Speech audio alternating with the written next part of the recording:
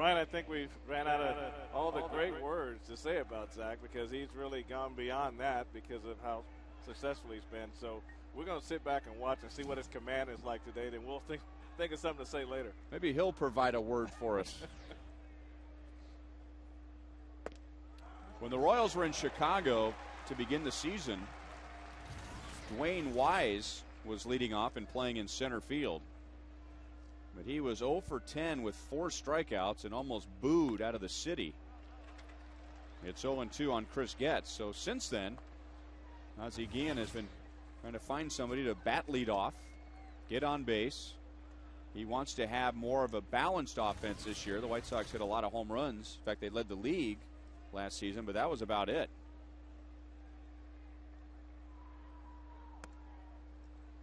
One and two on Chris Getz. Last year got his first major league hit against the Royals. Well, Ozzie really likes Chris Getz. He said that watch him play, you don't think he's going to be that great looking a ball player when you just see him on the field, but when you put all the intangibles together, then he's just a solid ball player. Good numbers. He's hitting .333. Tough guy to strike out. Good contact hitter. Still 2-2. When the White Sox won the World Series in 2005, they had just acquired Scott Podsednik in a trade from the Milwaukee Brewers, and he really turned that lineup around and the offense around. I've got a chunk of Miguel Olivo.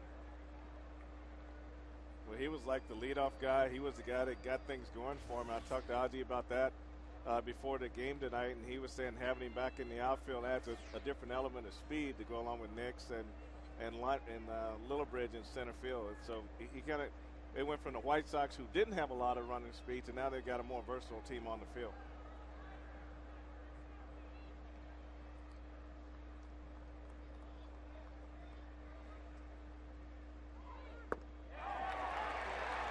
Went around.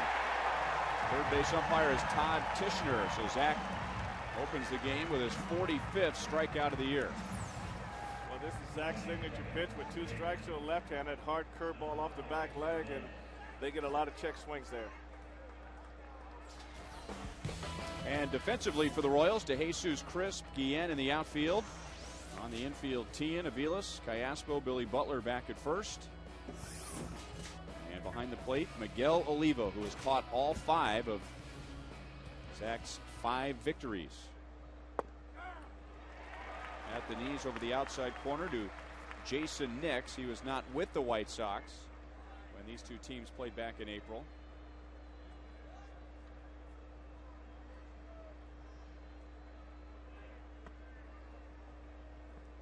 You know, coming out of spring training, Ryan, Ozzie felt that Jason Nix really made their ball club, but because of an injury, he wasn't able to leave spring training with the club. So they're really excited to have him back on the ball club.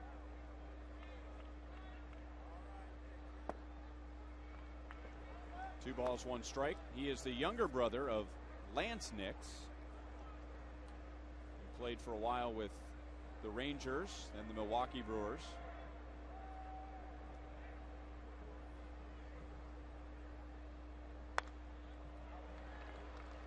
Two and two. I managed against him in 06. He was the second baseman with Colorado and in Tulsa. That was my first chance. Had a chance to see him. 2 years I got a chance to see him. So he's really come a long way. He was strictly a second baseman back then. First round draft pick of the Rockies in 2001. On the ground to Tian. 2 up, 2 down in the top of the first inning. And let's welcome in Joel Goldberg. Well, guys, got a couple interesting scouting reports today. One from Ozzie Guillen, who walked out and said, this was always one of my favorite parks, but wow, this is now my favorite. He loves it. The other report was from his son, Ozzie Guillen Jr., who says he faced Zach Greinke in high school. He's a year or 2 younger than him. I said, how'd you do against him? He said, I struck out every single time. He looks right now exactly like he did then. I would remember if I got a hit, but I did not, guys. All right, thanks, Joel. And now facing Carlos Quentin, who has 8 home runs this year. When Zach faced the White Sox and beat them back on April the 8th with 6 shutout innings. He hit Carlos Quinton in the game, and Quinton didn't seem to be very happy about that. That's off the fist, and Aviles at shortstop makes the play. Zach gets the White Sox 1-2-3 in the first inning.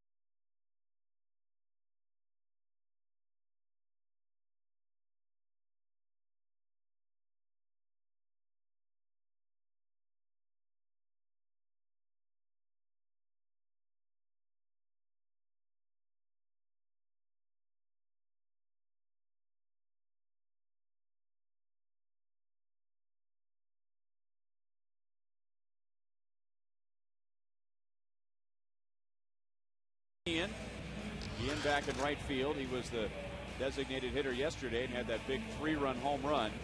Butler, Jacobs, Callaspo, Olivo, and Aviles back in the lineup. Willie Bloomquist played it short yesterday. And the Royals facing 35-year-old Bartolo Colon, who's had great success against the Royals in his career. Former teammate of Coco Crisp with the Cleveland Indians, and throws strike one. When you think back to when Bartolo was playing with the Cleveland Indians and what a power fastball he had. I mean, he just come out there just throw nothing but fastballs.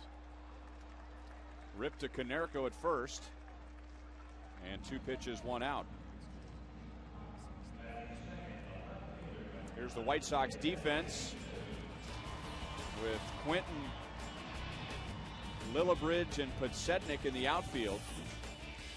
Nix Ramirez gets Konerko and veteran catcher A.J. Pierzynski. The league has stolen 17 bases against him. Last year he threw out just 18% of runners.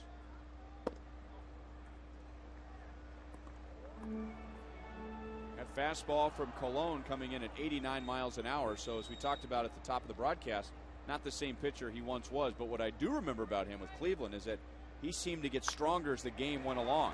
Well, that's true, and he's probably 86 to 91 on his fastball. But the one thing that used to be power fastball, power slider, now he's gone more to the curveball, the changeup, and the soft slider. So, but I think his out pitch is really that good running fastball, about 91 miles an hour he can get to, especially in a strikeout situation.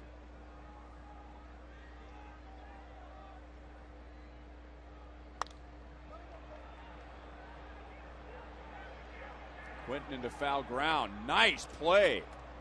Sliding right before he went up against the barrier wall.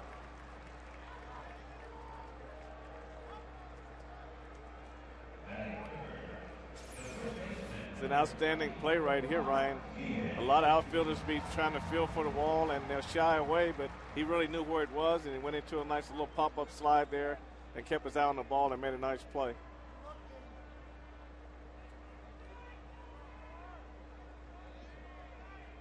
So 2 quick outs for Colon, bringing up Martin. Tien just 1 for 7 in Minnesota. He scored twice. Royals coming up with 24 runs in the 3 games.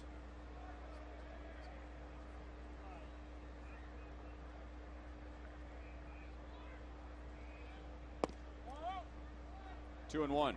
Great night to be at the ballpark. Very comfortable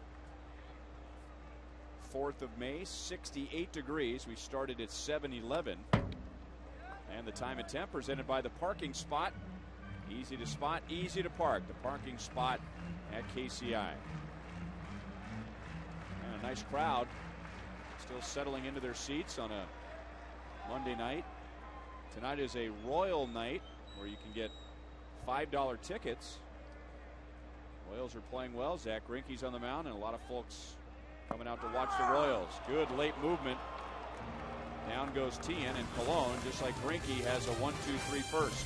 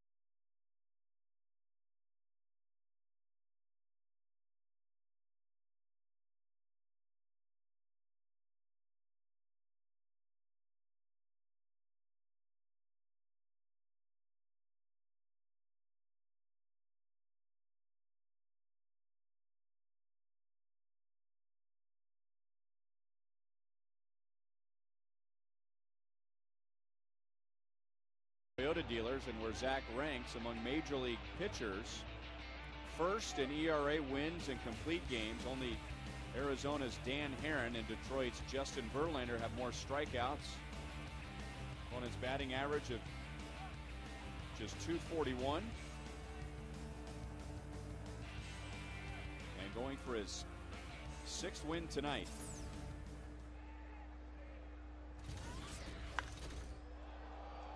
Jim Thome hits one very high to center field.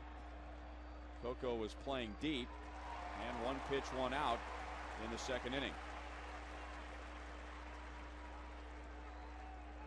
This week on Fox Saturday Baseball, Evan Longoria and the Rays head to Fenway Park to take on David Ortiz and the Red Sox, and what has become a great rivalry in the American League East.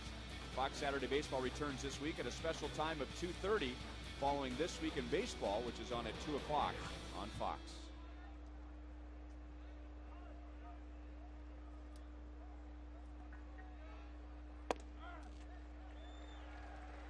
Now Paul Konerko. White Sox batting orders had all kinds of problems this year. A lot of nagging injuries. A couple of guys going on the disabled list.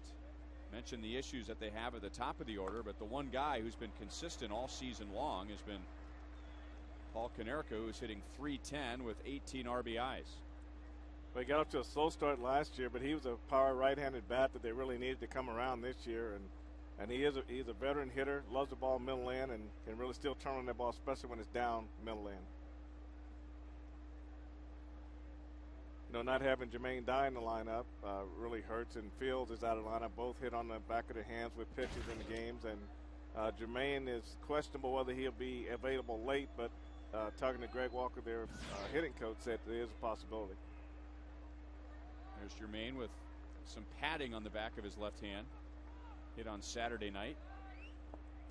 And Konerko, you saw the numbers before that pitch.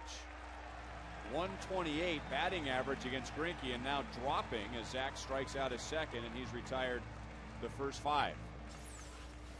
Well, Zach's slider is just off the charts. When he just, his arm speed on the fastball and on that hard slider looked the same to a hitter. And by the time they realize that it's not a fastball, they've already committed themselves, and he gets a lot of check swing strikes. So 2 down for A.J. Pierzynski, who heard some boos as he was announced.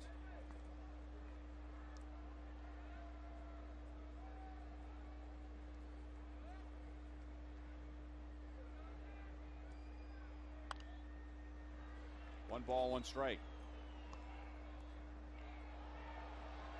Zach gave up just 3 hits and struck out 7. He's got 2 tonight. With 3 hits, 7 strikeouts, no runs when he faced the White Sox back on April the 8th on a cold night in Chicago. He's ahead of Pierzynski 1-2. That was his first ever win at U.S. Cellular Field. That had been a haunted house of sorts for him. He was 0-6 with an enormous ERA in Chicago. 8.91. I still remember the game last year where they all came out hitting the first pitch fastball, and it's almost like he got on this roller coaster and he couldn't get off of it. And I think Jim Thome came up and hit the first pitch, but I think the difference now is that he's got a lot of late movement to his fastball. 3-2 on Pierzynski.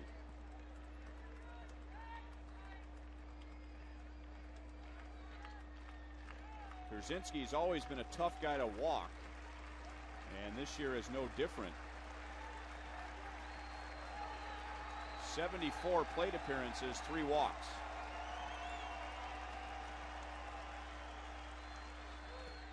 Got him with a breaking ball. 6 up, 6 down, 3 strikeouts. And the thing about that pitch, they know it's coming, but he can't hit it.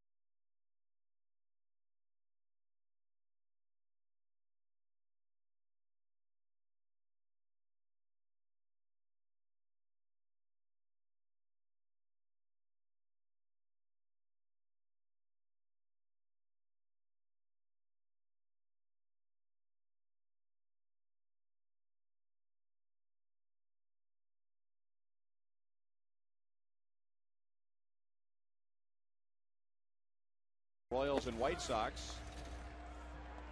Strike 1 on Jose Guillen. Greinke's retired the first 6. Colon got his first 3. And now Guillen, who had 6 RBIs in the Minnesota series. That big 3-run home run in the top of the 7th inning, turning that game completely around.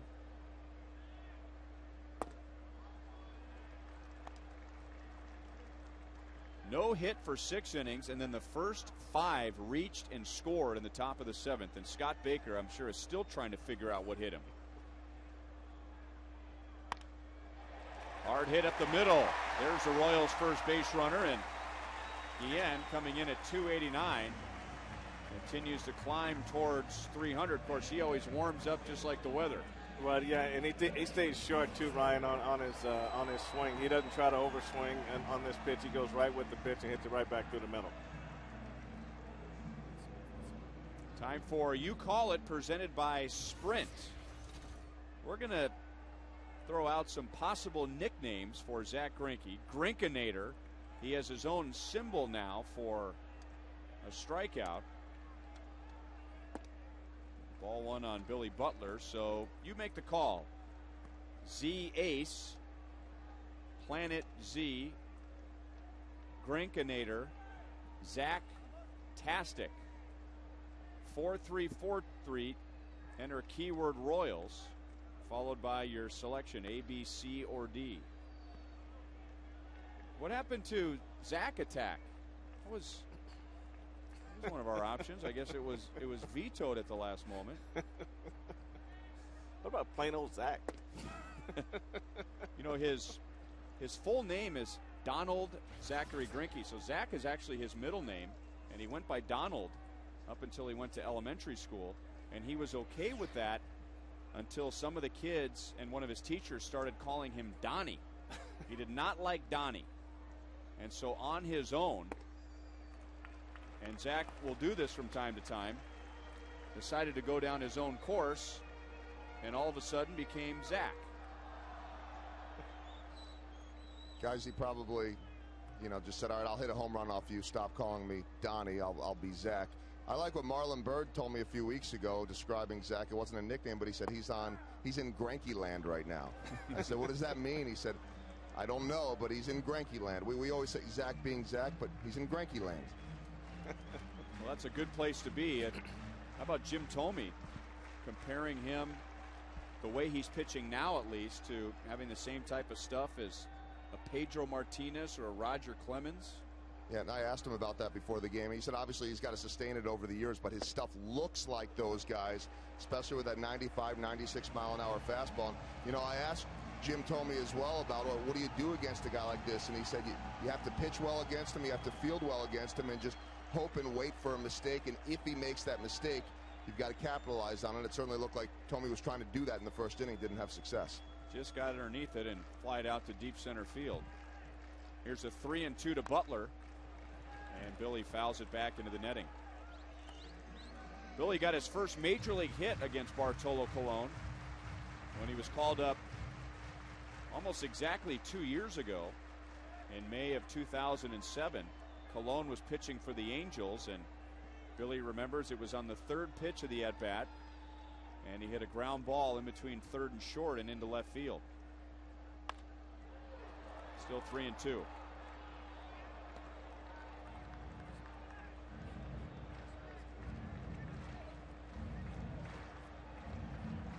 Billy just 1 for 10 in Minnesota with a run scored, 1 RBI, but that was a big RBI which tied the game for the Royals. One of the many times they tied the game in that crazy Saturday game.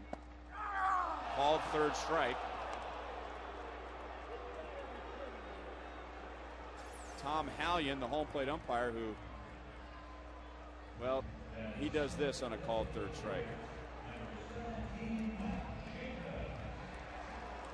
Well, we talked about Colon and his two-seamer, how he likes to make it backdoor into the lefties, but the righties, he make it backdoor and catch the outside corner. Billy kind of gave up on it, and it came back, and that was strike 3. It was interesting there, Ryan, on a 3-2 count, Jose Guillen wasn't running. It went through about 3 pitches he wasn't running on, so maybe Trey's trying to preserve his legs and make sure that he doesn't do any unnecessary running and try to keep him as healthy as possible. Jacobs beats the shift. Guillen will stop at second base. The White Sox had Getz way over to the right. If he's at his normal depth and alignment, Jacobs hits it right to him. Well, that's really an overshift right there. The pitcher's really has to pitch into that, and you can see where the shortstop Ramirez is, and that's a big gap. And all the ground balls that Jacobs has hit have usually been in that area right there. I haven't seen him hit a lot of ground balls in the pull hole.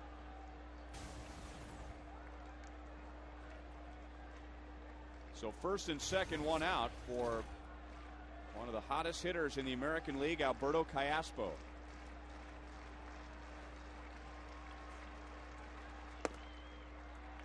As Frank calls him, the doubles machine.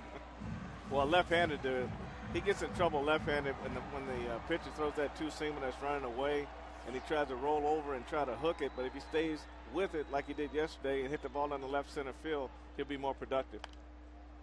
And trying to go towards left field, fouls it away.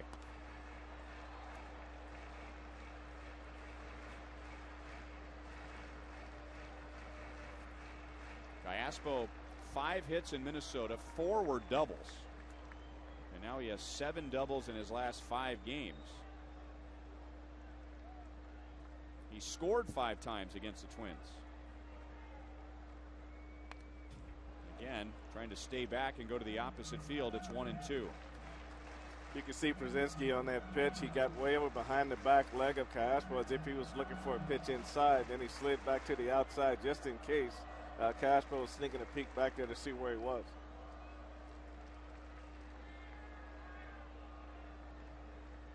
There's a bird just kind of hanging out in between the mound and home plate. Now on your screen, it looked like the bird was about to land on Colon's shoulder, but he actually was hovering in between home plate and the pitcher's mound. It's that time of year when the spring birds start arriving at Kauffman Stadium.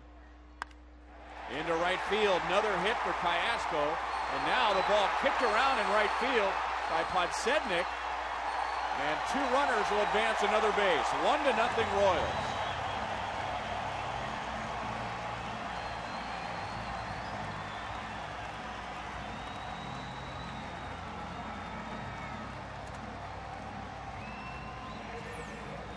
Callaspo continues to hit.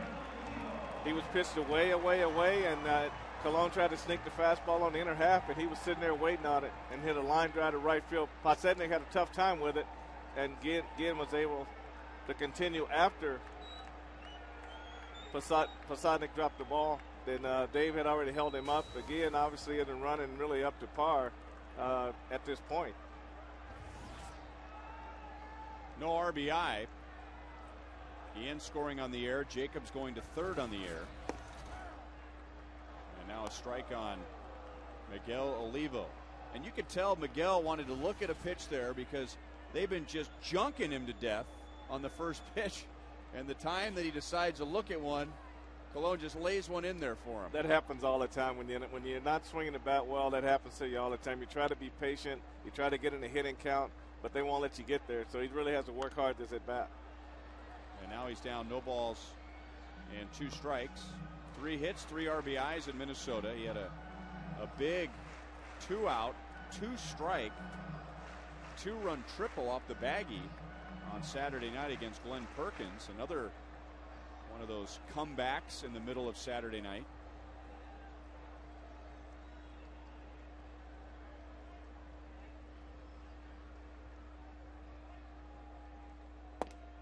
Just missed the outside.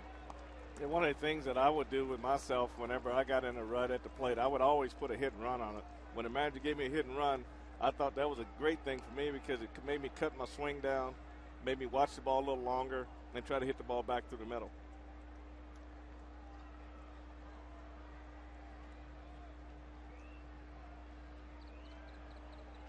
Jacobs at third, Callaspo at first. And there's the pitch that gives Olivo trouble. Colon comes up with a big strikeout, his third, and 2 down. Budweiser tells us what's on tap. This is a very short homestand. 2 games against the White Sox, and then former Royal Mike Sweeney and the Seattle Mariners will be here on Wednesday night, Thursday afternoon. Then the Royals head to the West Coast. They'll play 3 in Anaheim against the Angels.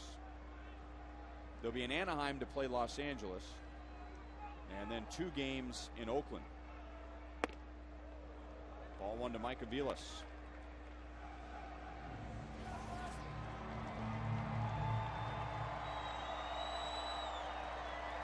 Three out of 8 in Minnesota with a run scored, facing Bartolo Colon for the first time.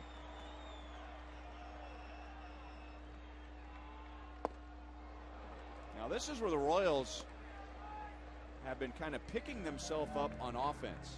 Runner at third base, less than 2 outs, strikeout, pop up, don't get the runner home. But the Royals have been so clutch lately, coming up with hits with 2 outs. Well, it's really made those situational things that they weren't doing well even pay off, because they were getting those 2 big 2-out hits.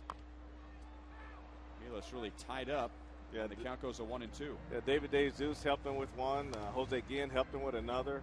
So these are, when you listen to guys talk after the game, you listen to Jacobs, you listen to Jose Guillen, that's the one thing that they really have been sort of saying a lot of, is that we're starting to pick each other up now. Even though some may not work for one guy, the next guy seems to come up and get it done. So that in itself can be contagious.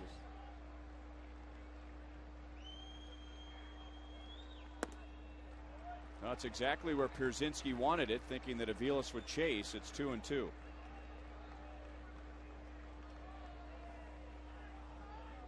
A run home on an error in right field by Scott Podsednik.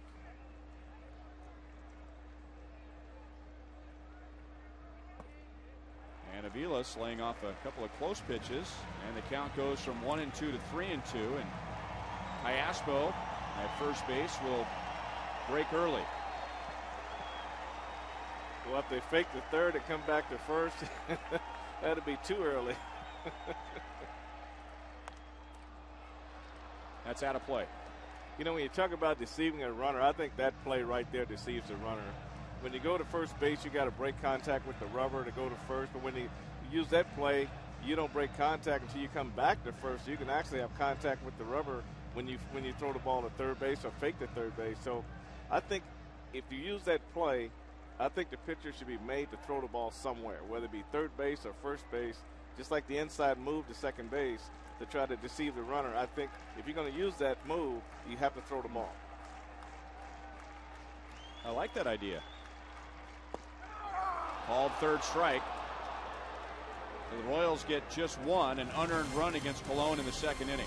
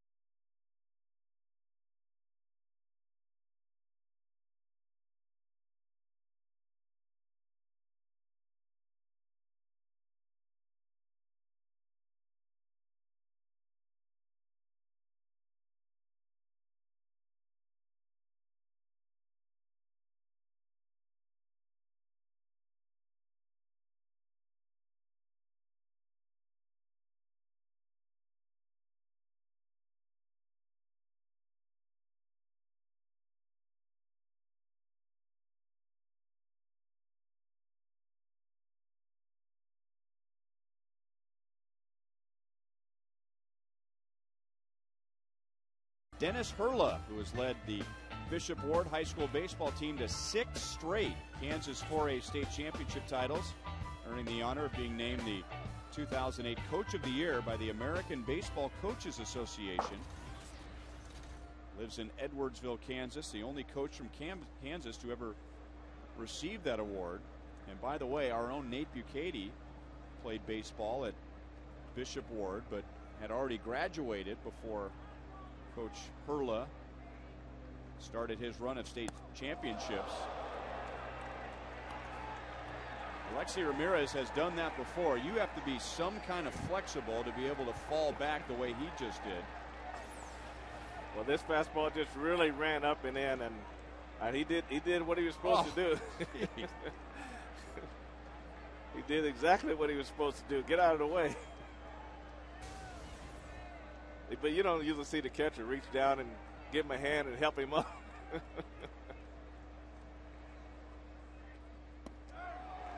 2-1.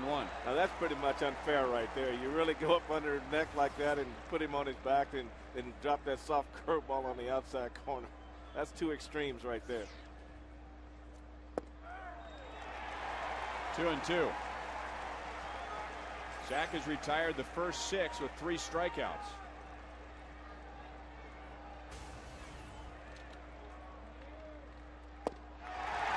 Four strikeouts.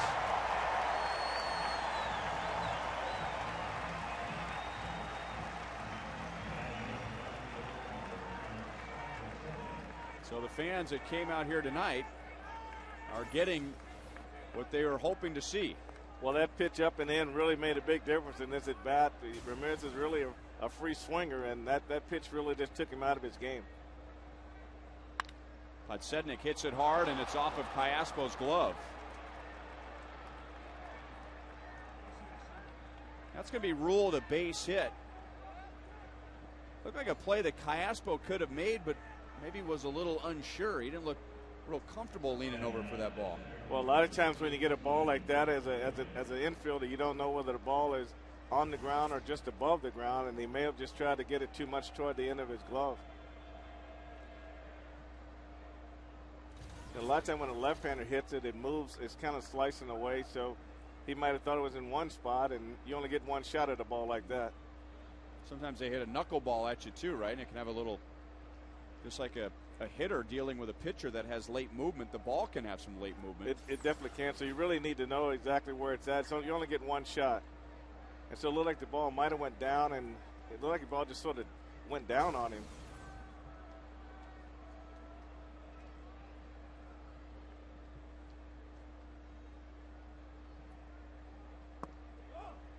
Now ball one on Brent Lillibridge. Well, if Zach isn't going to throw a no-hitter, as we learned yesterday, you might as well give it up in the second inning or the third inning rather than wait until the 7th like Scott Baker did, and then he didn't know what to do. Well, he got on something that he couldn't get out of, and it was just amazing. Podsednik got a huge jump, but look at that throw. Not even close to get Scott Podsednik 2 down. Well, Miguel Oliva, that's his strength right there, is catching and throwing, and he is so quick.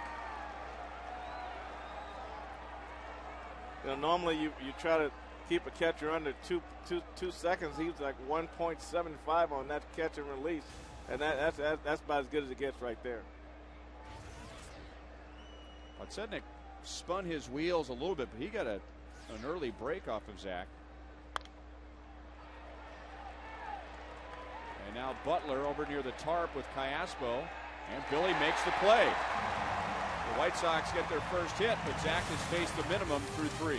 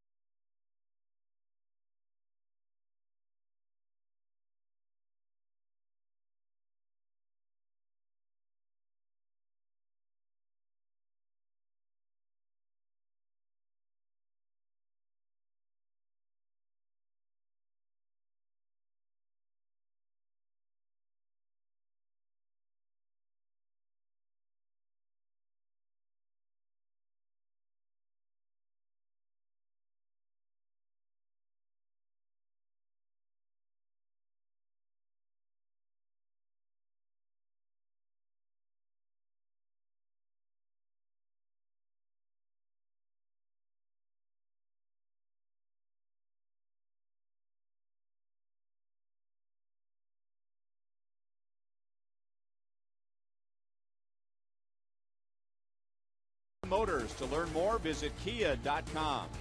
And by Colorado Tourism. Plan your summer vacation at colorado.com. 1-0 Royals to the bottom of the third inning. And the top of the order to face Bartolo Colon. Coco grounded out sharply to Konerko at first base in the first inning, 0 for 1.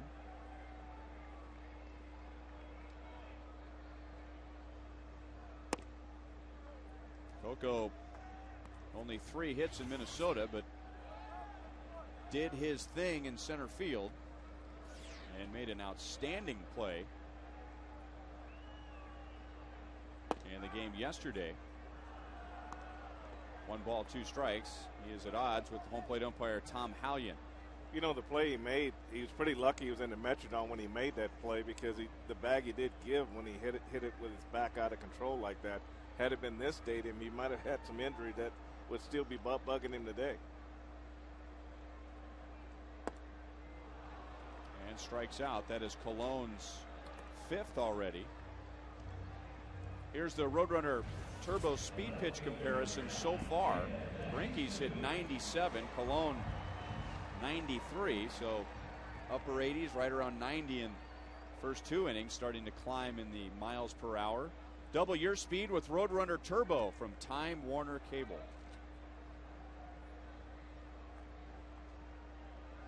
That 97 used to be Colon's working range. That was that was his comfort zone right there at 96, 97. DeJesus fouled out to left fielder Carlos Quinton in the first inning. David looking more like David after the Minnesota series. 5 hits, 4 RBIs. Down in the count, no balls, 2 strikes.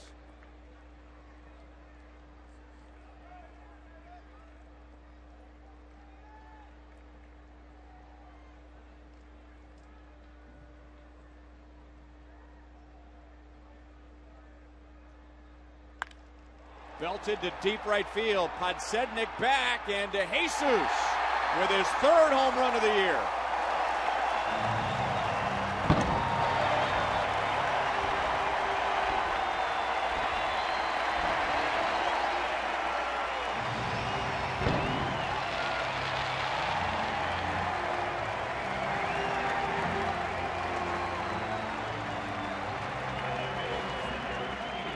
On an 0-2 pitch.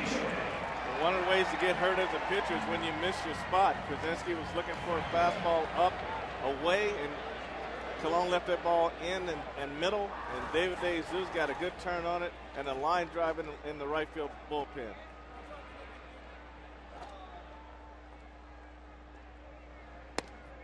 Ball 1 on Tien. You see where Krasinski's asking for this ball, and you see where it was. So he missed by a lot with this pitch, and David made him pay.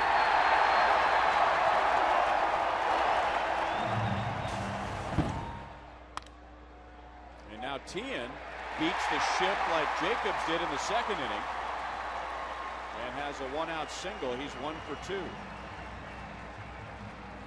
Now, Frank, in my opinion, and coming from someone who never came close to playing in the major leagues, I think the difference between major league hitters and guys who don't quite make it maybe is not necessarily, their ability to hit the ball, but it seems like the good major league hitters, it doesn't matter what the count is, they are always ready for their pitch. You're always ready for that fastball for sure. And when it's in your wheelhouse, if you're strong middle in, it doesn't matter whether it's 0-2 or 1-2, you're going to get a good swing on it.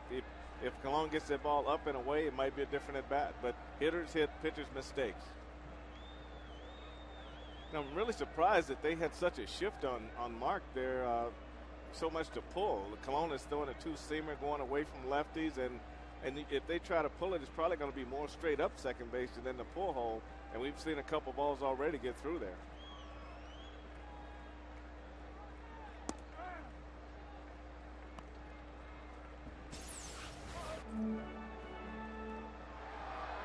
See, this is a surprise shift to me, because where you see the light spot to the right, that's probably where Getz ought to be when they throw in that 2-seamer, because it's going down and away.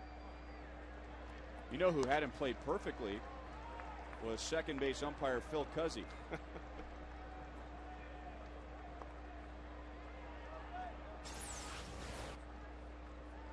See the umpire right there, just to the right of second base? See, that's a routine play for him.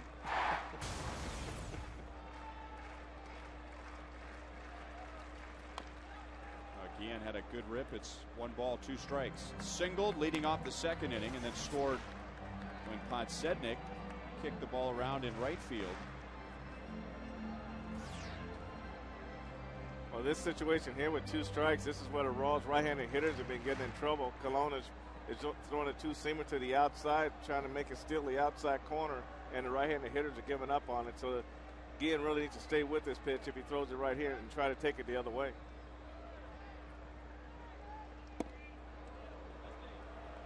2-2. Well, that's what he did against Baker when he hit the 3-run home run yesterday. Down in the count, looking for a pitch away, and drove it to right center field. Well, as a hitter, it's nothing prettier than hitting a 3-run homer, especially when it ties the game or puts you ahead. I mean, you got all. I think that is probably the thrill of being a hitter next to a grand slam, is that 3-run homer when the game's on the line. Just missed outside, but Colon hoping to get Guillen the same way he got Mike Aviles to win the second inning. You give up on that pitch too soon, and then it tails over the edge. It comes back and gets to the outside corner. It's a 3-2 count now, so we can expect Mark to be running right here.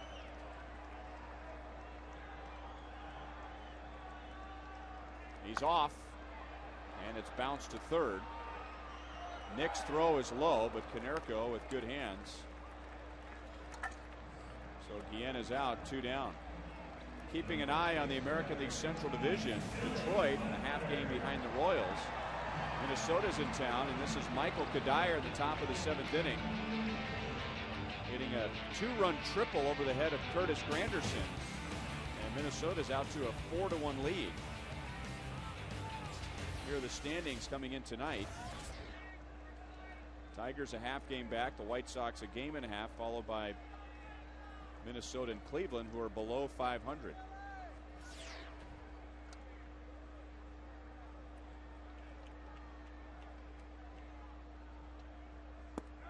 I would be shocked if Billy Butler takes a called 3rd strike in this plate appearance.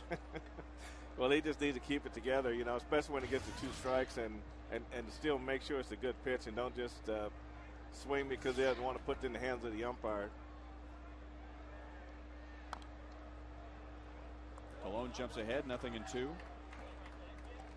this is where Colon is at his best when he's ahead in the count. Again, he ran the 2-seamer up and in, and then he went back to the outside to try to steal the outside corner. He made a big mistake 0-2 to David, so I don't think he wants to make it a big mistake here 0-2 to Butler.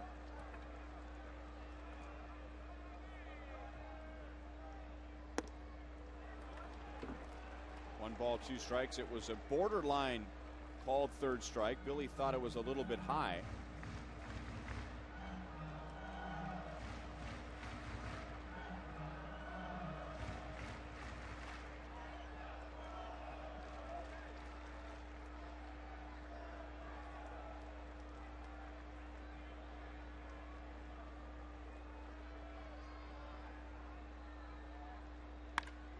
Hit hard into left center field, and the Royals are going to have a 3-0 lead. So another Royal down in the count. 1 ball, 2 strikes on Butler. He drives in his 10th of the year.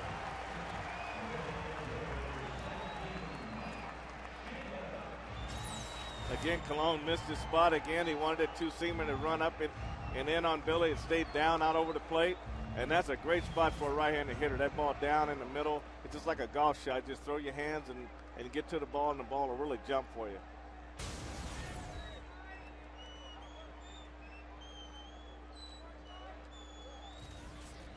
And the White Sox back to that same shift for Mike Jacobs, who singled into right center field.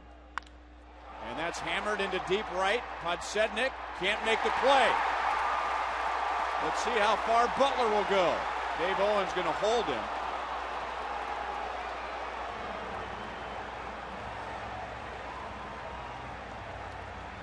So Jacobs 2 for 2. And now 2 in scoring position for Callaspo. Well, with Jacobs, he always likes the ball down the middle, and Cologne throws a changeup right out over the plate, and he really gets the head of the bat on this ball. Well, suddenly it looked like he had a hard time picking it up. He broke, and he kind of hesitated, then he realized it was over his head. And Billy running all the way with an opportunity to score. He got his head down, and he's really chugging along. But he had to put the brakes on to stay there at third base.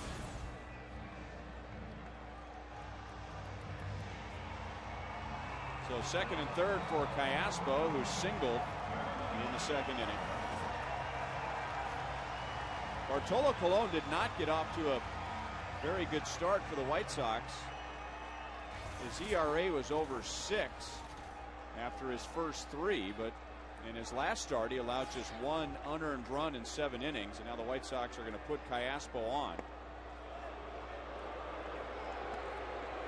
So we've gone from, in a little over a month, wondering if Alberto Callaspo was going to make the team, to now he's getting intentionally walked in the 3rd inning. Well, he was one of those guys that everybody was wondering if he was going to get any playing time at all, and if so, where it was going to be. And it's kind of interesting how sometimes an injury can force a guy into a situation where you can say, hey, we really maybe underestimated this guy. Well, here are some of the reasons why the White Sox walked him. He also singled in his first at-bat. All the doubles. Batting average is now up near 390. And he has a 6-game hitting streak.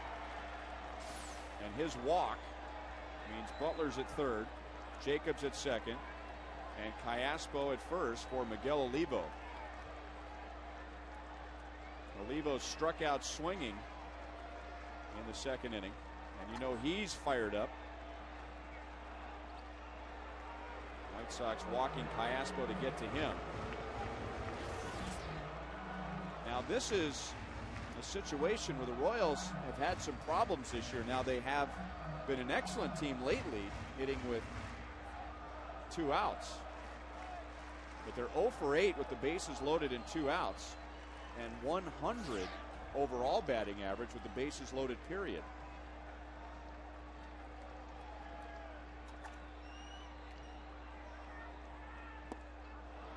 And that kind of goes back, Ryan, to what we talked about early, and we talked about it often, is the hitter taking the pressure and taking the pressure off the pitcher and putting it on himself, and not being very selective in the pitch that he's trying to hit in this situation. Now that hard breaking ball has been a really a tough pitch for Olivo all year. So he got to learn how to take that pitch and recognize it a lot quicker out of the pitcher's hand. And he is literally battling a personal demon here. Miguel, with his strikeout in the second inning, is now 0 for 7 with 4 strikeouts against Cologne. Kevin Seitzer trying to yell some last-second words of encouragement. Now, Olivo has come through a few times this year down in the count, shortening up his swing. 1 ball, 2 strikes.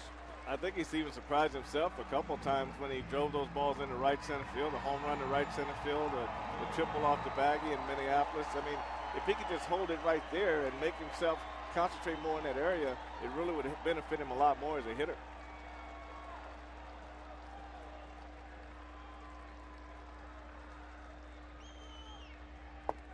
On the corner. So the Royals leave the bases loaded, but they add 2 runs. David DeJesus with 1 out, belting his 3rd home run of the year, and Billy Butler follows with an RBI single.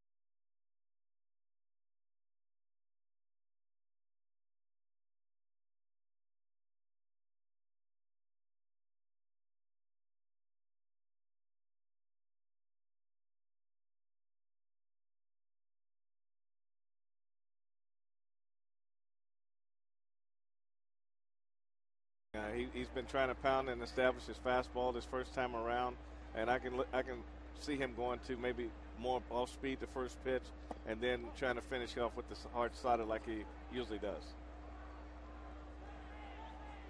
Zach retired the first 7 before the Podsednik one-out single in the third. Chris Getz batting now, struck out swinging. 4 strikeouts. Zach has faced the minimum after the Podsednik single. He was caught stealing by Olivo. 2-1.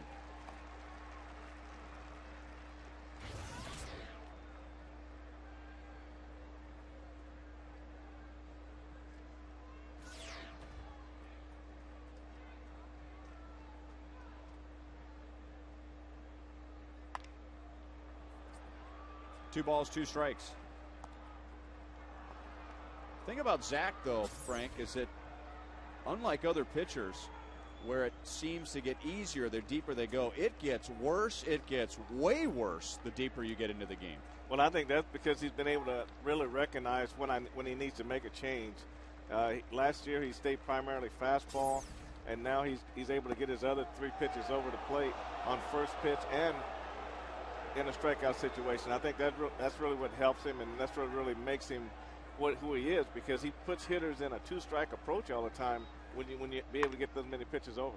Butler makes the play to Zach, 1 down.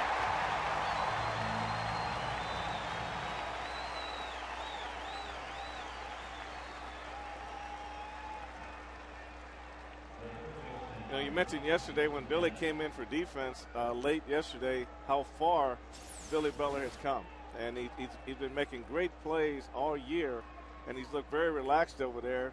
And so Trey Hillman had no problem putting him in for defense, but he did a great job right there, not only just catching the ball, but you see right here he stayed soft. He went through the ball and regained his footing and gave Zach a nice speed. And now a curveball for a strike on Jason Nix. Billy brought up a good point the other day. I was talking to him about his defense, and he said what's really helped him is that all the ground balls, all the innings at first base, that he is feeling more comfortable there. That's the obvious part of the story. But he said now that he's feeling comfortable and he's not worried about where the ball goes or his footwork, now he can start anticipating. He can start thinking about scouting reports. He can start playing out different scenarios before the ball is even put in play, so that when the ball comes to him, there really isn't any kind of a on-the-spot decision to make. He already has it played out. And that's what all good infielders and players should do. They should pre-think the situation before every pitch so they can react to it, so they don't have to catch the ball and say, okay, what do I do with it? You don't have that much time. 2 balls, 2 strikes. Jason Nix grounded out to third in the first inning.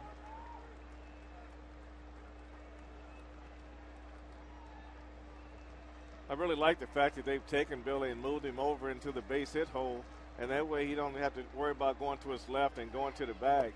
So that's number 5 for Zach. 2 down in the 4th inning. Well, Zach has really got it going with his slider right here. He's been able to get his fastball over, and this hard slider has been the pitch of the day in strikeout situations. And this is one of those pitches, Ryan, where the hitters probably know this pitch is coming, but Zach is not making any mistakes with it. It's either going to be right on the corner or just off the corner, and it's going down. And I think his arm speed and the pitch recognition out of the hand is difficult for the hitter to pick up, whether it's a slider or a fastball. Many fans are in the spirit tonight. There are K's, or in this case Z's, all over the place. It's 0-2 on Quinton. Fox Sports Kansas City is now on Facebook and Twitter. On Facebook, you'll see Royals videos and behind-the-scene photos. And on Twitter, unique Royals news and analysis during the game. Go to foxsports.com/Kansas City. He went around another 1-2-3 inning, and Greinke has struck out 6 in 4 innings tonight.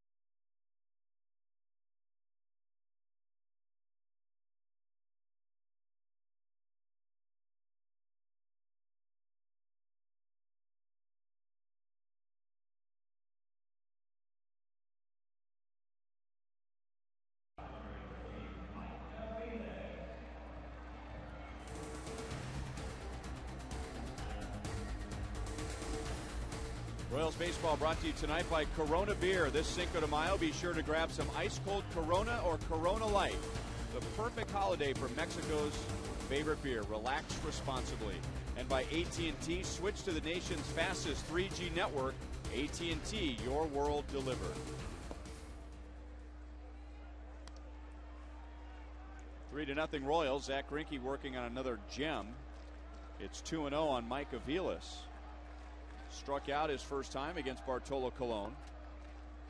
And the count is now 3-0. The Royals' first run coming in the second on an error in right field by Podsednik. And then DeJesus homered. Butler singled, both driving in runs in the third.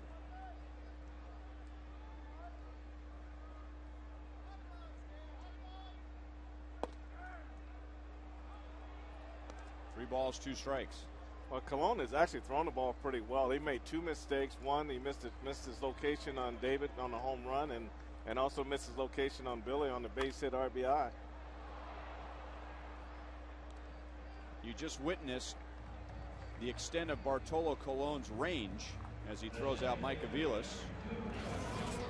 One down in the fourth inning. Well, fans, if you haven't heard yet, you need to know about the new weekday play pack. It's a great deal for weekday games in May. 4 Field Plaza tickets with $20 worth of concessions and unlimited free games in the outfield for just $40. It's a $150 value.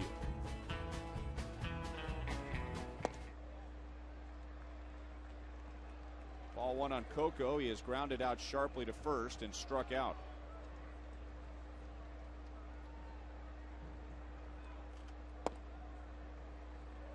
Two and 0.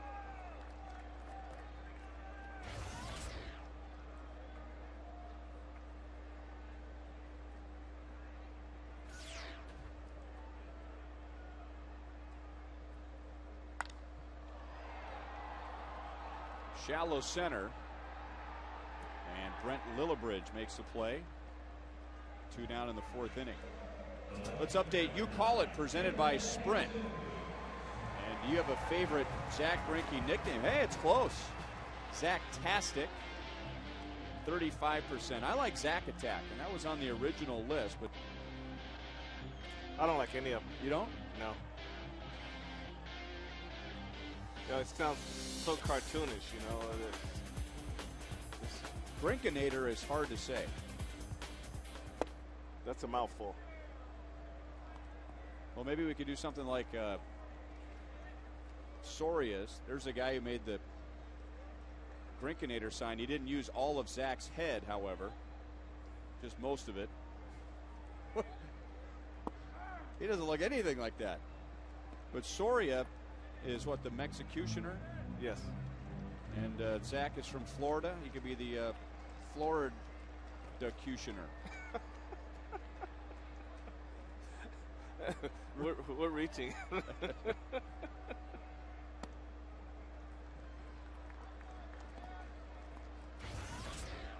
Well, he's getting to a point now, Frank, where he is in this town, and I think soon in baseball will be on a one-name basis. You say Zach in Kansas City, and everyone knows who you're talking about. I think that's the best name. I would just leave it right there and not even play around with it. Well, we're not going to try and legally change his name or anything like that. We're just coming up with a nickname. That's a nickname, Zach. Okay. Right, with Zachary right? being the full name. You didn't hear our conversation earlier. That's actually his middle name. His first name is Donald. Don't call me Donnie. Colon has an impressive 1, 2, 3, 4th inning. He has struck out 7.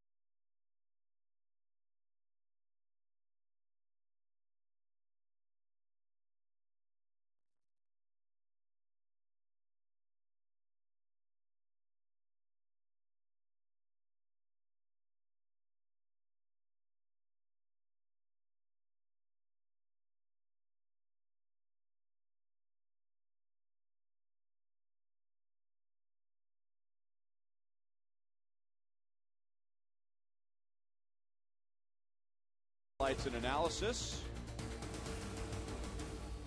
They're getting the set ready now. Joel's makeup artist is getting ready for the post-game show, brought to you by Boulevard Brewing Company, Kansas City's beer. Zach Greinke has allowed one base hit, and that was off the glove of Alberto Callaspo in the third inning. He's faced the minimum because Podsednik, who singled in the third inning, was later caught stealing.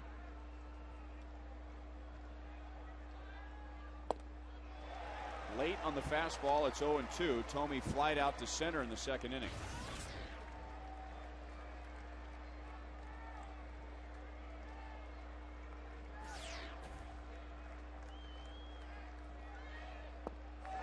He went. That's 7 strikeouts. Greinke and Colon have combined for 14 strikeouts, and we're not even halfway through the game. Well, that's a great job of pitching right there between Olivo and Zach. They throw a fastball inner half, and Thome swings and misses. It comes back inner half with that hard slider. And like I said earlier, they don't know whether it's a fastball or a slider until they're halfway through their swing.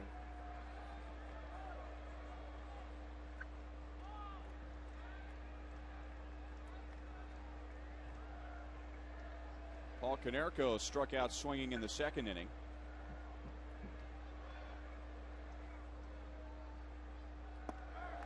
Frank, isn't that what makes 3- and 4-pitch pitchers so difficult? I mean, just when you think you know what he's using tonight, he pulls out a completely new game plan. A whole new game plan. He started Jim Thome off with the fastball the first time, came back fastball the second time, and here Konerko's a first ball fastball hitter, and he starts him off with a slow curveball first pitch strike. So that's why it's difficult right there, because guys aren't maximized in the pitch they want to be maximized in, because normally you can go to fastball, curveball, or fastball slider, then maybe a changeup, but you kind of know what the guy's out pitch is. But with Zach, you have no clue what his out pitch is going to be. James B. Nutter showing us that Zach now has 53 pitches. And it makes him doubly tough, too, as he's pitching in off the plate. He's got guys jumping around, moving their feet, and he's clearing the lane that he wants. And that you throw it inside, and you go back out to where you want the ball. Coco back to the track to get Konerko.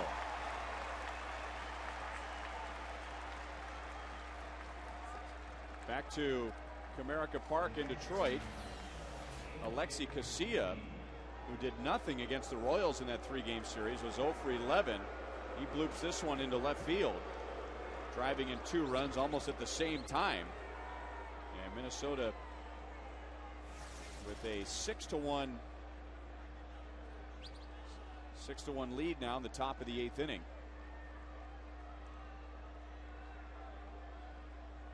A.J. Pierzynski struck out swinging in the second inning.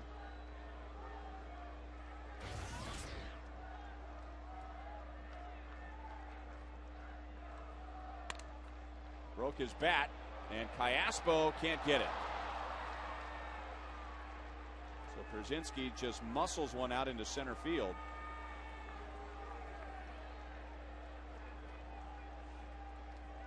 And now Pierzynski, he really tries to get into a lot of players' heads, but in particular Zach Greinke. I remember last year he was jawing at Greinke, ended up homering against him. They're both from the Orlando area.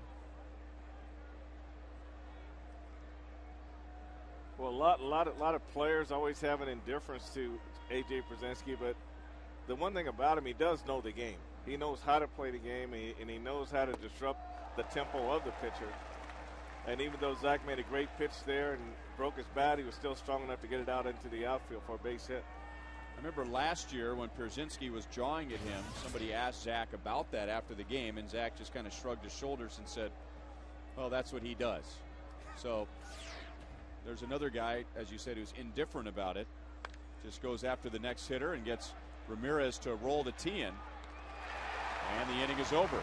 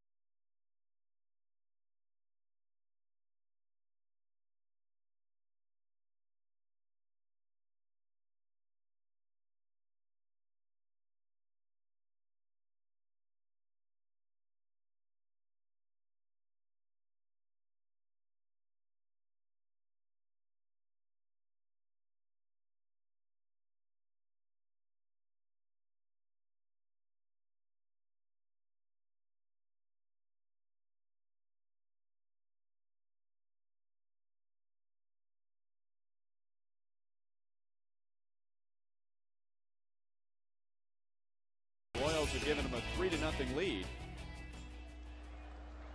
Talking with John Buck as he gets ready for the top of the 6th inning. Tien launches it to right, but Sednick is there to make the catch. Tien is 1 for 3. That's something John Buck talked a lot about last year. Now, we remember that he didn't have a great year at the plate, but he had made a commitment to himself and the team before the year even began. Didn't matter how he was hitting, didn't matter how much he was playing. His goal every day was to do whatever he could to help the pitcher out. And then that's a good way to be. And I think every player on the team should have that same goal coming to the ballpark, doing whatever they can to help their team win and help whoever's in the game playing that night to be a better player that particular night. But it really helps the pitcher because now you have both catchers working together with the pitchers to try to come up with the same pitching plan and the same goals. Guillen, deep left field, it's hooking, and it is foul. That's one area, Ryan, where they really can't play around with him, and right there is down and in because he can pull those hands in and he can get the bat hit to the ball as quick as anyone in that area. He's a little changeup coming down inside, and he just stayed right with it. He just tracked it right in there. And I tell you what, we've seen him hit a changeup out the left field already this year. That one that runs back in, that's a dangerous changeup to throw to a right-hander.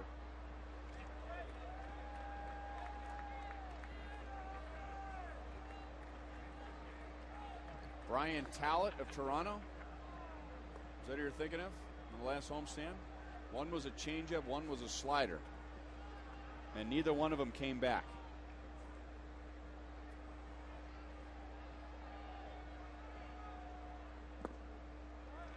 Two and two. I just love your memory. Well, shucks. Thanks, Frank. Unbelievable. Unbelievable. I remember the home runs and the pitches, but you remember the names.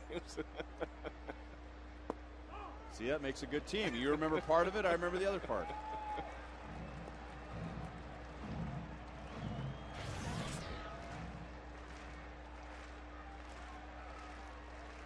Ian now at 298, going 1 for 2 tonight. And he is 7 for his last 14. Lays off a pitch that was outside. Colon has been trying to work that pitch to the righties all night. It's his second walk and brings up Billy Butler.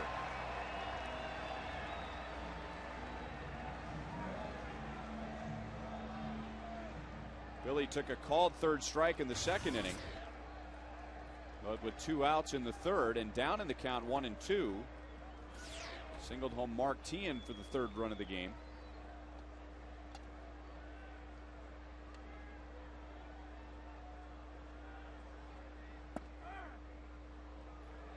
That was the pitch he was hoping to get Guillen. Instead, he missed outside for a walk. Well, that's his go-to pitch when he wants to get a strikeout, and that's the pitch that's going to induce ground balls. Right-handed hitter rolls over on it. Ground ball is short.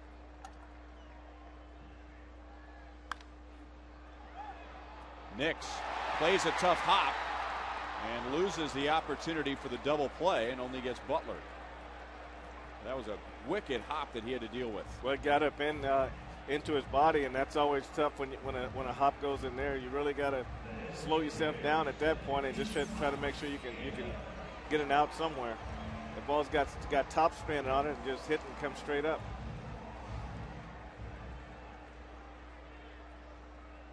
Now, Frank, when you guys make plays like that, what amazes me is that a hop like that, you don't really catch it with your glove, right? It's up against your body, but it's almost like you create a funnel with your arm, so it just kind of rolls down your arm into the glove, right? Well, as a third baseman and first baseman, you just want to take it and block it and keep it in front of you and make sure you have an opportunity to get an out someplace, and he did everything right after the ball was bobbled.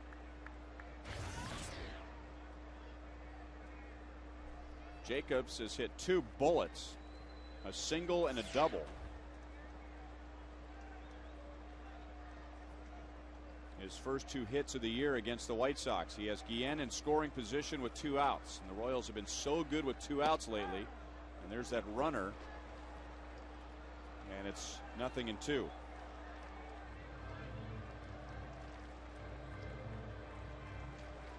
That's a perfect example of what we talked about on the last homestand, the difference between a sinker and a runner.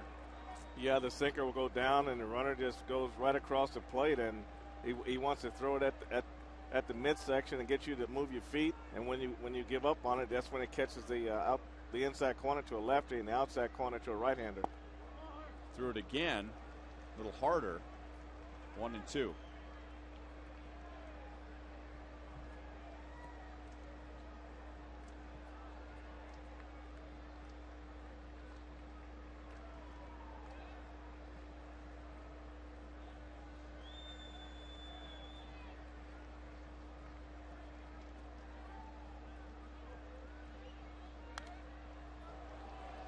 Still a ball and 2 strikes.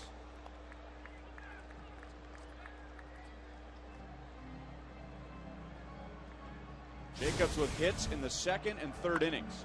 Well, he had a nice little ground ball up the middle for a base hit, and there he got a changeup that he hit for a double over the head of Podsednik in right field.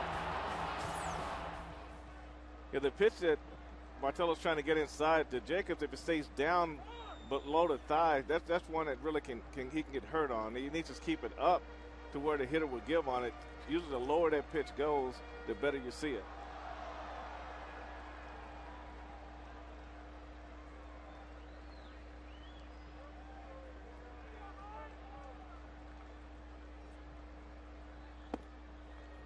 Again, runs it.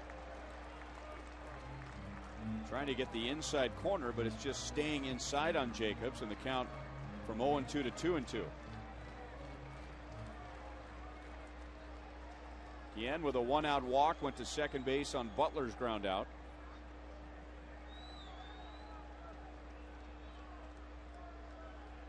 This next pitch from Colon will already be his 95th. He didn't get the call again. That one might have been a little high. Although a guy like Jacobs, I don't know if there is a little bit high, because his strike zone is a little bit high. It looks high when Pierzynski catches it, but where is it in relation to Jacobs' belt? Well, that's true, and he's always better with the ball down than the ball up. A lot of times the ball that's mid-thigh out over the plate, he can drive it in left center field and have a lot of success that way.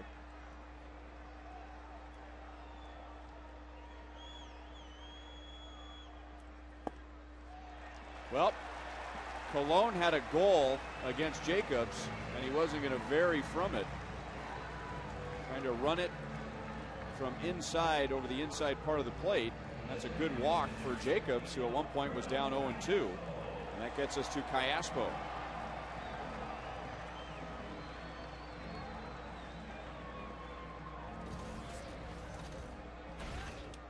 That's Clayton Richard warming up, as Colon is now at 96 pitches. In his first 4 starts, he only averaged 86 pitches per start, so they're stretching him out a little bit tonight. Of course, it's a nice night, good night to pitch.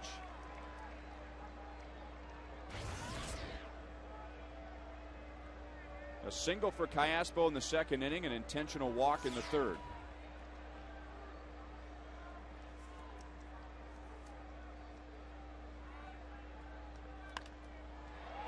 Up the left field line, Carlos Quinton runs it down. Royals strand 2 and lead 3-0.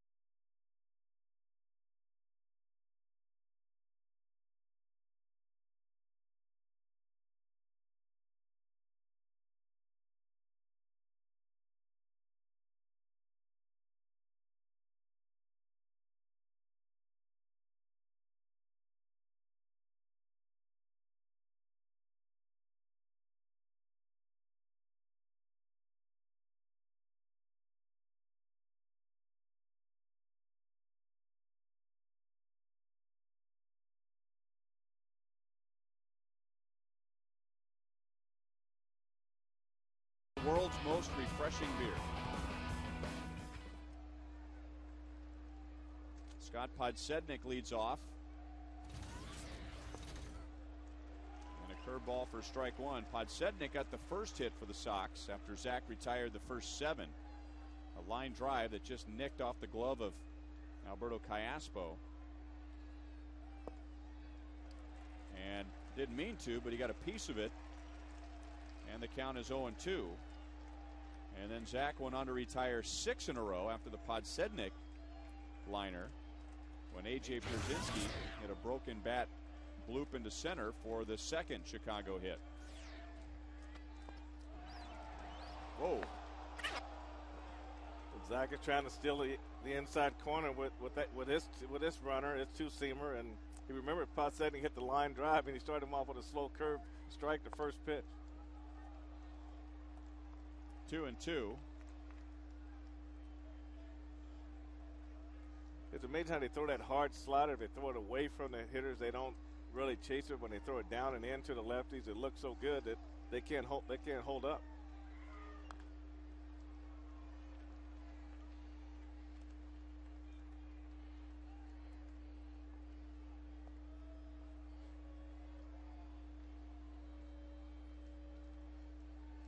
Podsednik hasn't seen this Zach Greinke, because he wasn't with the White Sox in April. Billy can't handle the tough hop, and Podsednik, with excellent speed, will move to second base.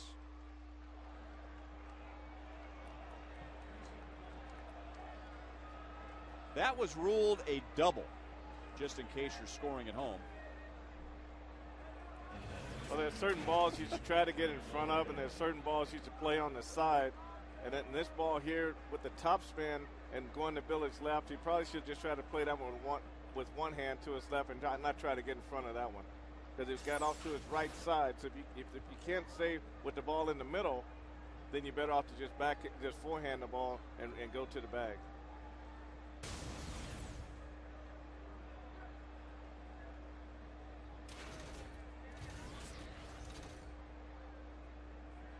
A double. So now Lillibridge fouled out first time, and that's a breaking ball for a strike. I don't think it would help Billy Butler to go up to him right now and say, Billy, don't worry about it. That was ruled a double. Well, infielders really know when they should make a play and when they shouldn't make a play. So it really doesn't matter what the guy put on the board. They burn internally. They want to make all the plays for the pitcher. The thing he's got to do now is just forget about it and get ready for the next one and worry about that one when he gets to the bench.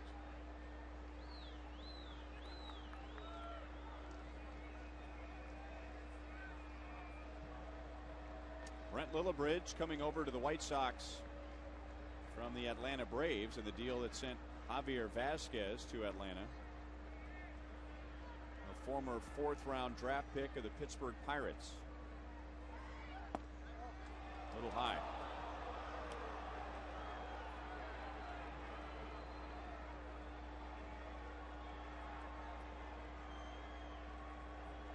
Lillibridge trying to make the team out of spring training as an infielder, but because of injuries to Dwayne Wise, Brian Anderson, and Jerry Owens in the minor leagues, somebody needed to play center field. Zach has struck out his 8th. And that leaves Podsednik at second base. Here's that hard slider again, right on the outside corner. The White Sox hitters just can't seem to lay off that pitch tonight. And I think it's because Zach is throwing it with the same arm speed as his fastball, and they're picking it up way too late.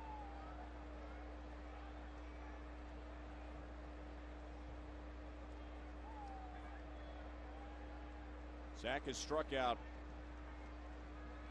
now 8 or more in 4 of his 5 starts. This being his 5th. Struck out 7 the last time he faced the White Sox in April.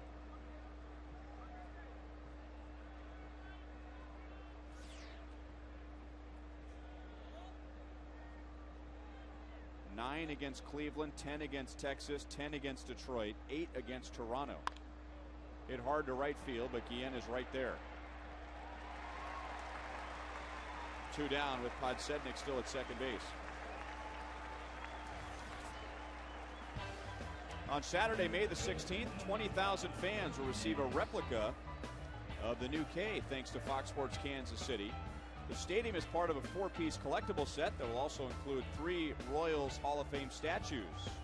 You can get your tickets at 1-800-6-ROYALS, Royals.com, the Kauffman Stadium box offices, or any Hy-Vee food store.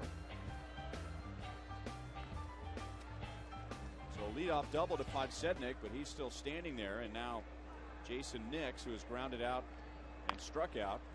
And a slow roller to Billy, to Zach. How about that?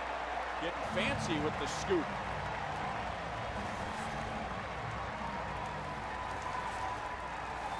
Even Zach cracked a smile after this play. Well, only Zach can make that adjustment. He's a great athlete. That really helps a lot.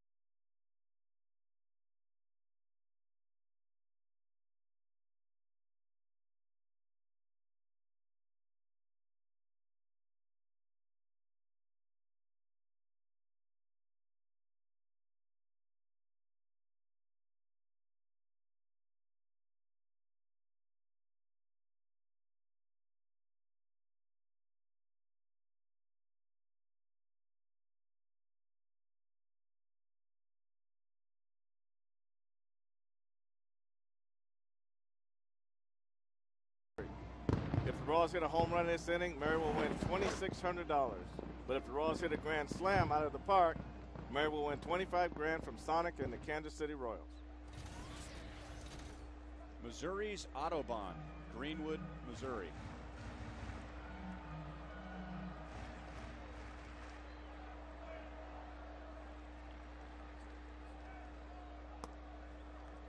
Have you ever got a ticket? No, I haven't. But I still think it's possible to get a ticket in Greenwood, even though the people on the street are walking faster than the cars are driving. 2-1 on Miguel Olivo, who has struck out twice, but that was against Bartolo Colon. And now Miguel facing left-hander Clayton Richard. Colon going 5 innings because of 98 pitches. 2 balls, 2 strikes.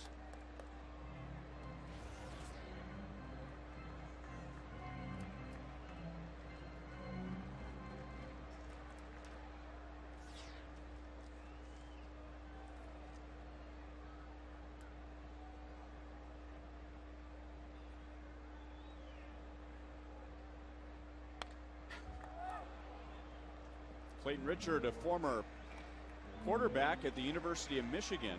They got 2 former Wolverines in there with second baseman Chris Getz. He was a redshirt his first year, and then as a redshirt freshman, he threw 15 passes for the Wolverines and then gave up football, and by his 3rd year was baseball only, but had the thrill of playing at the Big House in Ann Arbor, Michigan.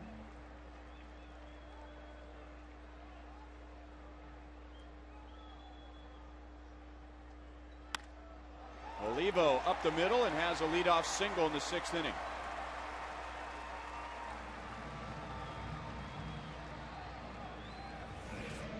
Miguel seems to be doing his best work against left-handed pitching. He's staying out over the plate.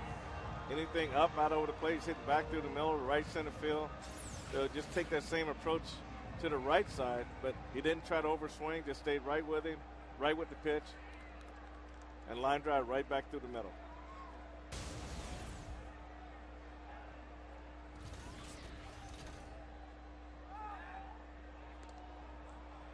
Well, there were some people yelling balk over on the right side, thinking that Richard deceived the runner, as they say, in his throw over there, trying to see if Aviles might lay down a bunt. Zach might only need 3 runs tonight, who knows, but do you at least consider maybe playing for one more run this late in the game? Well, that's a great option. They got the right combination of player at the plate with Aviles, and he's trying to get his bat on track. He'll be a good guy to do it with in this situation here. It'll also be a good opportunity to hit and run with this combination.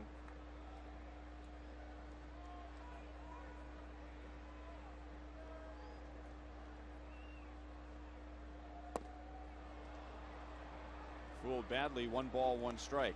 We understand there is someone in the ballpark tonight who appreciates food more than he does, and Joel has found him. Yeah, you know, I can't eat all the food all the time. I'm with Guy Fieri from the Food Network, who just wanted to come and catch a game. How big of a baseball fan are you? Oh, man, I'm a big baseball fan. Royals are doing a good job tonight, aren't they? Been great. Ryan, here he goes. He's excited it's going to get caught, but Guy's been loving watching Zach Greinke pitch. They give me time. I'm always eating food at the ballpark. That's not a bad thing, is it? Not a bad thing at all. It's actually a good thing. All right, so I mean, you travel all over the country. You get to taste food for everybody. And what do you love about ballpark food? Originality. Just makes it the originality. People make it themselves. Yeah, about it too, guys. I brought over some barbecue, and you know, nowadays it's not just hot dogs and hamburgers. We got the cheesy corn, we got the ribs, we got the burn ends, and that's the way. It's not as simple as hot dogs and hamburgers anymore, is it? No, not at all. Not at all. It's getting more complex as we go. Joel, is that a wristband he's wearing? That is a wristband. Now, you're pretty serious about your food when you need a wristband to eat. He's serious. Well, I don't know if he's just serious about baseball and food. And actually, and Guy's known not just for his love of food, but the hair is sort of one of the signatures. A.J. Pierzynski of the White Sox, he's got that blonde spiked hair. How you know? Oh, pickle! Oh. Get him! Oh. Well, leave it to Guy to pull out the one food-related baseball term. He screamed out pickle. Well, what else would you expect? He's not going to call it a rundown.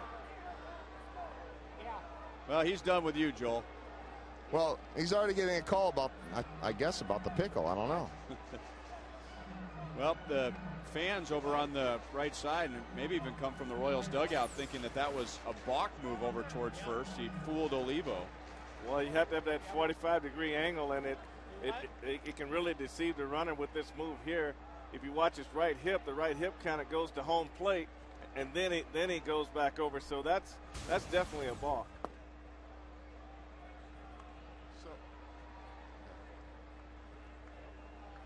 So 2 down, and now Coco Crisp, who's 0 for 3. 2 balls and no strikes. It's kind of hard to tell, Ryan, in that situation there when Oliva got picked off, whether he was running on his own or whether there was a hit and run on and he left too soon. It's kind of hard to tell. And we also tried to steal home the other night, so I don't know.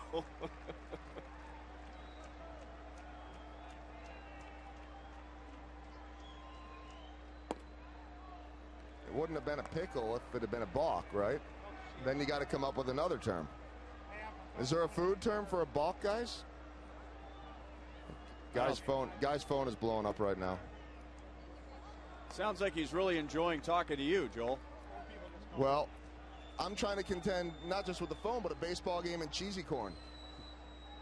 And a guy I can't see now. A guy's taking our picture with his cell phone, but that's, you know, that happens. We got ribs and cheesy corn, the good folks out at the barbecue stand who seem to always take care of us. Always take care of me and burn ends. And I'm not sharing any with you guys. Are you a sharer or no? I'm sorry, what? You share? Never. Yeah. See? And this inning finally comes to an end. 3-0 Royals at the end of 6.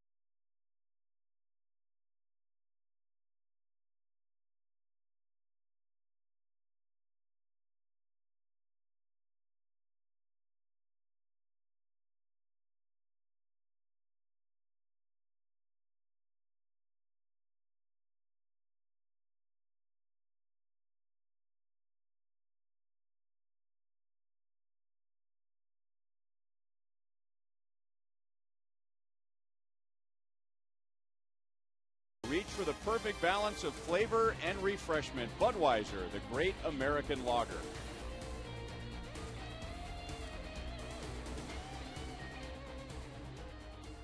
3-0 Royals, 7th inning. Zach Greinke has given up 2 singles and a bad hop double.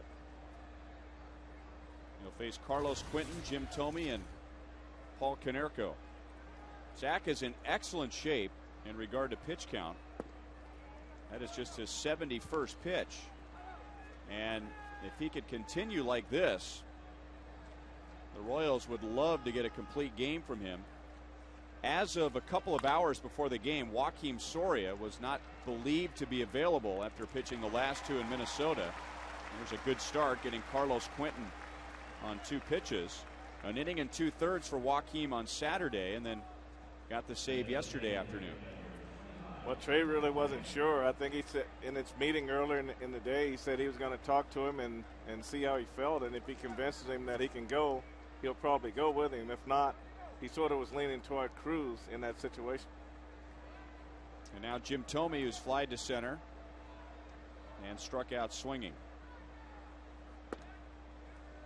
Trey also felt that since the starters were going so deep in games, the bullpen may not be getting enough work to stay sharp. And that's why sometimes they come out, they're a little erratic when they first hit the mound.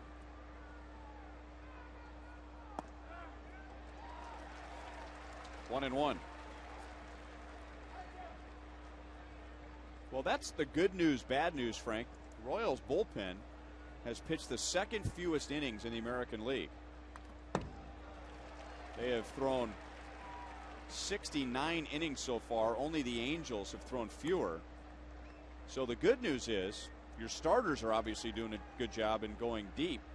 But the bad news is, like you said, they're not getting a lot of work. They're not getting a lot of work, but at the same time, that could be good also because it's a long season. The hot weather hasn't gotten here yet, and there may be a case where they'd be stronger when they get into July and August.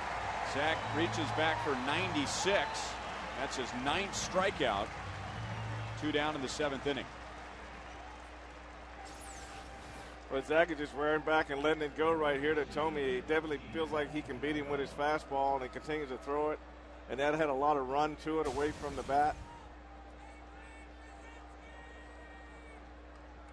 You better bring a bag full of K's or Z's tonight.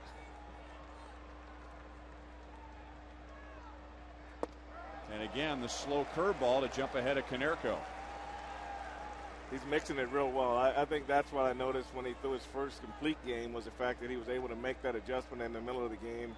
And you go through the lineup one time one way, switch it up the next time, and occasionally just go back to being on the hitter is the same way.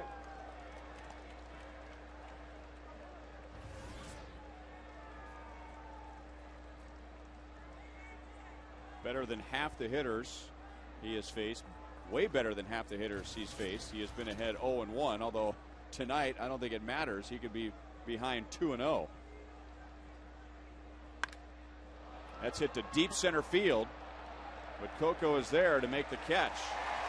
Second time that Konerko has flied out to deep center. 7 shutout innings for Zach Greinke.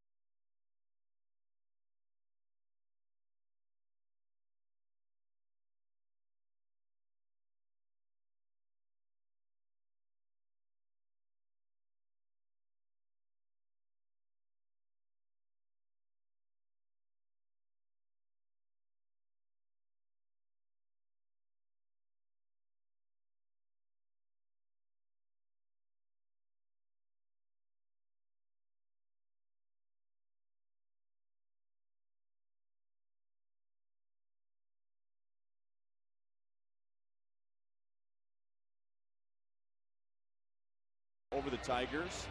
Indians, Blue Jays tied up. Blue Jays winning 3 in a row after leaving Kansas City and still have the best record in the American League. David DeJesus is 2 for 4. David homered back in the 3rd inning. Red Sox, Yankees, that's the first visit to new Yankee Stadium. Boston out in front. Angels will be at the A's. And the Rangers at Seattle. Seattle continues to surprise in the West. 5 games above 500. 2.5 game lead over the team they will face tonight, the Rangers.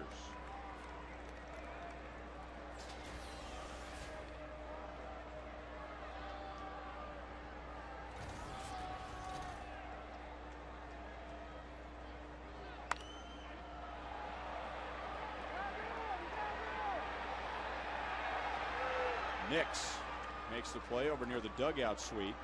Martin is 1 for 4.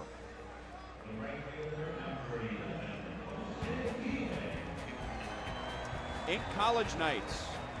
That's an offer of a $7 ticket to a high school and college student with a valid student ID. It's every Wednesday. May the 6th is the next Ink College Night. We're also going to have a happy hour here with concession specials and the outfield experience. So a great deal for high school and college kids. Come on out Wednesday. 1-800-6-ROYALS, Royals.com for tickets. Or you can come to the stadium. Drop by Kansas City, St. Joe, or Topeka Hy-Vee food store. Clayton Richard picked off Miguel Olivo in the 6th inning. And DeJesus with a very short lead over there with 1 out in the 7th inning, and Guillen at the plate. 1-0. As a base runner, you have a a pitcher like Richards with a great move, and you get on first base, and you know you're not going, so you get the maximum lead, but you're better off to get a shorter lead and go forward than to get a maximum lead and be going back when he's actually pitching to the plate. 2-0. Now, in this situation, DeJesus maybe take a big lead even though he's not going anywhere, maybe try and distract Richard with Jose Guillen at the plate. Well, that could work, but his thought process has got to be going right back to the base on the first move in that situation. But if you want to go first move and try to steal a base, sometimes it's better to shorten up and draw less attention to yourself. So everything that you do is going towards second base and not get out there and be thinking about going back while he's in the process of pitching. You can see how David is taking that step back to first base as soon as his foot goes up, and I think that's a negative for a base runner right there. So first and second one out. Here's the Firestone in-game box score, and we'll give you a rundown of the Royals at the plate tonight. That's the second time that Jose Guillen has walked and puts 2 on 1 out with Billy Butler to the plate. Pitching coach Don Cooper is going to go out and talk to Richard, and Mitch Meyer is going to run for Jose Guillen.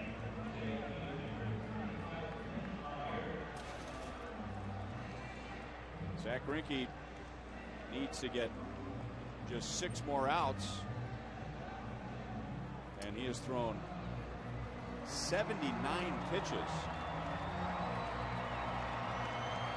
So he could go 12 innings tonight if he needed to.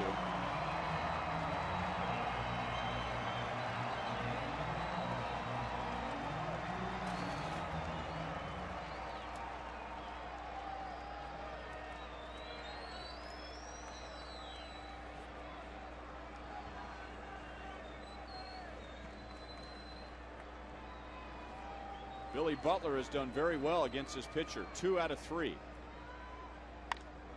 Just got underneath it. Maybe tried to do a little too much with that pitch. The infield fly rule is called as Ramirez makes the play. They got in on him a little bit, and that's a ball that Billy usually doesn't swing it that ball up and on the middle land. He's better when the ball is down when it's middle land, but he's also better when the ball is out over the plate when he wants to go the other way. Our next broadcast in high definition is tomorrow. Kyle Davies will pitch for the Royals. Gavin Floyd for the White Sox. That should be a good pitching matchup. 7:10 first pitch. Royals live with Joel Goldberg and Jamie Quirk at 6:30. Brought to you by Time Warner Cable, where HD is free with digital cable. Mike Jacobs working on a perfect night. A single, a double, a walk.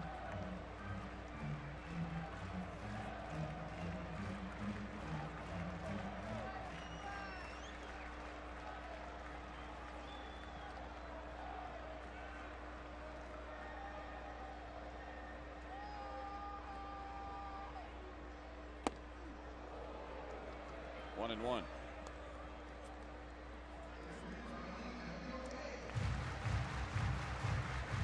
That's right-hander Lance Broadway, who almost, very appropriately, a couple of years ago was traded to the Yankees.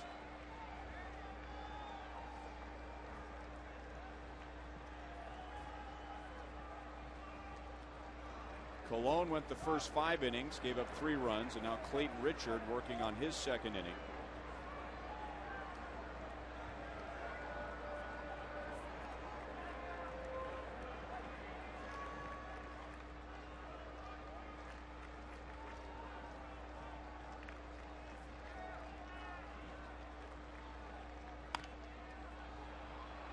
Konerko to the bag himself. Royals strand 2. And we are on to the 8th inning. Royals 3, White Sox nothing.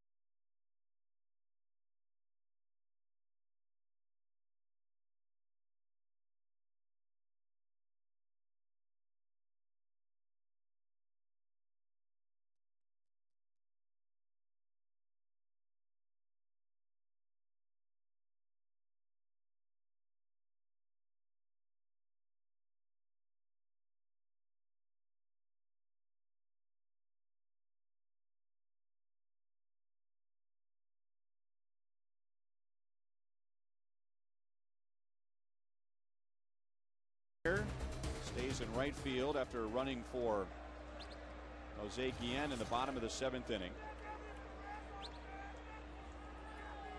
A.J. Pierzynski, who has one of the 3 Chicago hits, will lead off against Zach and lines a curveball off of Tien's glove.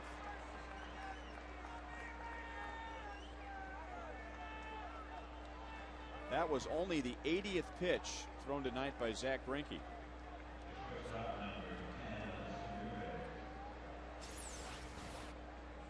This is a good look at it right here. He just opens up early, hands was late, and just slices the ball, and usually goes back to the third baseman mark. Just barely just got the end of the glove on that one.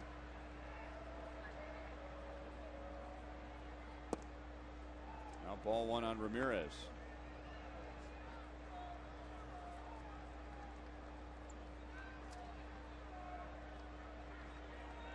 Strikeout, ground out to third for Ramirez. Zach has struck out 9.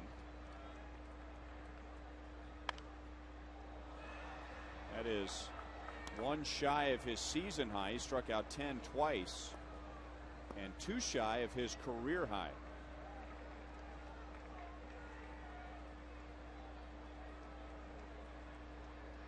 Remember, in his last start in the very first inning, he lost that scoreless streak, or at least innings where he had not allowed an earned run at 43, but finished the game retiring 12 of the last 14, and now working on a new scoreless streak. Well, that's true, and he's done an excellent job with his breaking balls and changing the eye level with his fastball. But Ramirez is off to a slow start, mainly because he's in the pull mode, and they're trying to get him to hit the ball more the other way. And now he just pokes one into center field, and this is the first time all night the White Sox have had more than 1 base runner. The one thing Ramirez has is he has a lot of reach, and Zach throws this really tight slider that the White Sox hitter's been missing all night, but he got the sweet spot of the bat on that ball, and that ball is down and off the plate.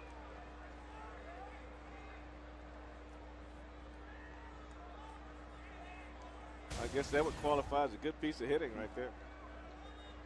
Avoid the strikeout, put bat on ball, and see what happens. Greinke and Tien had a little visit in between third and the mound in case Podsednik lays down a bunt. Podsednik is 2 for 2. I mentioned when he batted in the 6th inning that he has not seen this version of Zach Greinke. He wasn't with the White Sox when Zach beat the Sox on April the 8th. And Podsednik is 11 for 22 in his career against Greinke. That's a .500 batting average. 1 ball, 1 strike.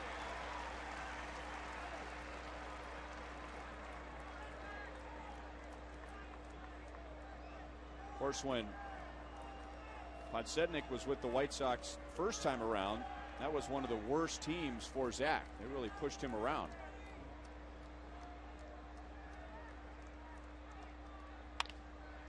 Chance for 2. Out at second.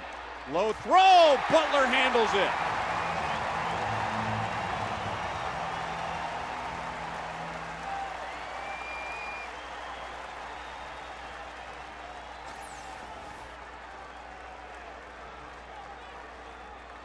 Well, Vilas does a great job here of giving Castro a nice feed, but Alberto tried to rush it a little bit more because of Podsednik's speed, and he really did Billy a favor because he gave him the long hop and not that in-between hop.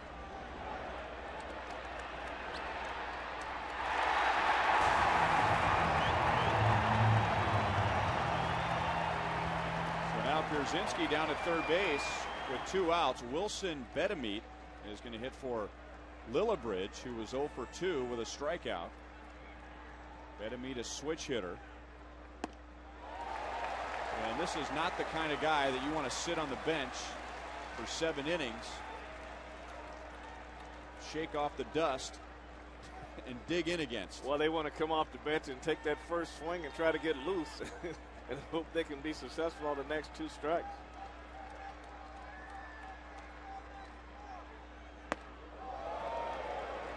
I don't don't know if there's a scenario tonight where you want to face Greinke. But I got to think this would be one of the worst case scenarios. He's feeling it. We showed you earlier that he gets stronger as the game goes along. 1 ball, 2 strikes. Well, that's one of those pitches you would say it just fell right off the table. I mean, this is just some deep depth down. No contest on that pitch right there.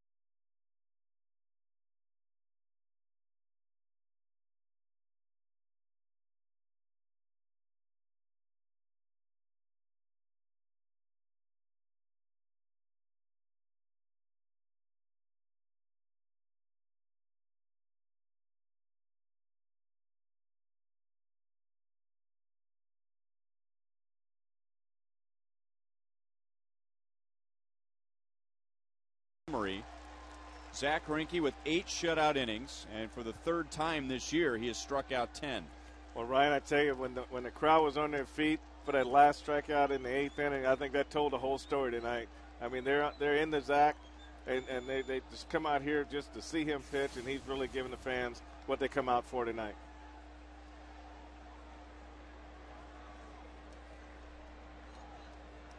Alberto Callaspo is singled to extend his hitting streak to 6 games. From this side of the plate, he's hitting .500. Slicing it into right field, where Nix is now playing as the White Sox have shifted around their defense. Nix going from third base to right field. Wilson Betemit, who pinch hit for the center fielder Lillibridge, takes over at third, and Scott Podsednik, who began the game in right field, shifts over to center.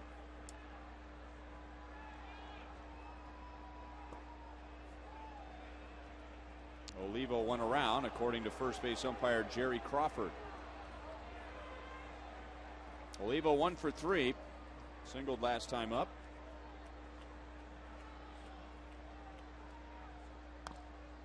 No balls, 2 strikes. Well, tomorrow is Cinco de Mayo, and the Royals are going to host a celebration with live music and dancing and concession specials tomorrow.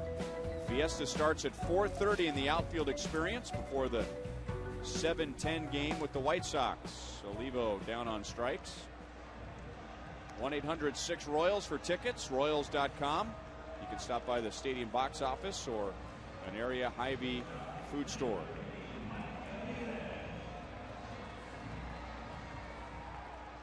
So 2 down for Mike Aviles, 0 for 3 so far.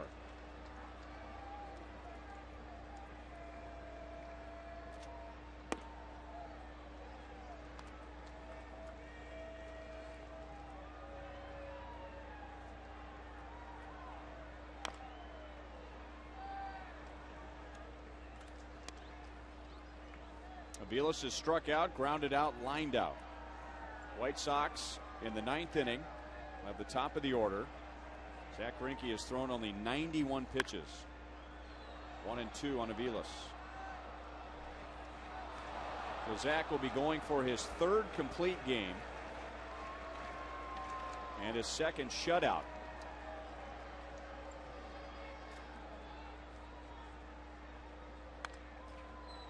Still 1-2.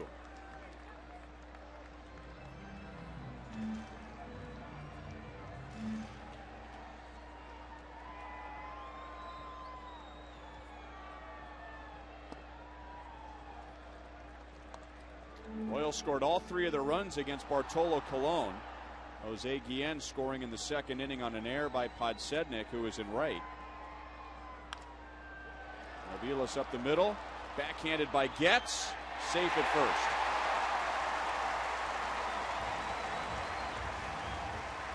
So the error leading to a run in the 2nd inning. DeJesus a solo home run in the 3rd, and Billy Butler driving in a run with a single also in the 3rd inning. Well, that's true. When you're struggling and trying to get your average going the right direction, this is a nice base hit to get at the end for your last at bat of the night.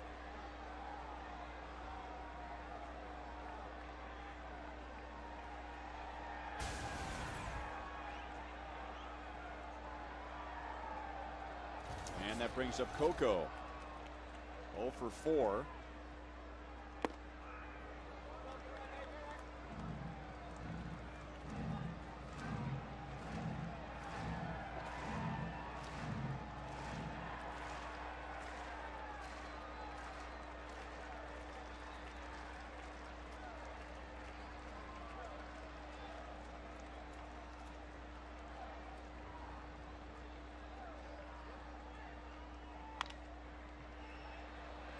Ramirez charging in, gets crisp, and we go to the 9th inning. Zach Greinke going for another shutout. 3-0 Royals.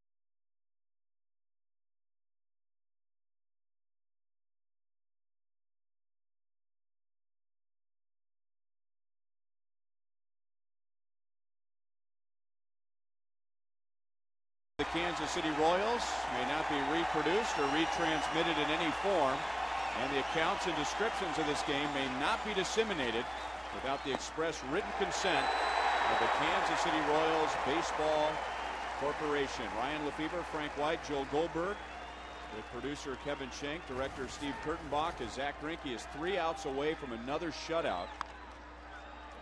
Hyasmo, his best play of the night, 1 down.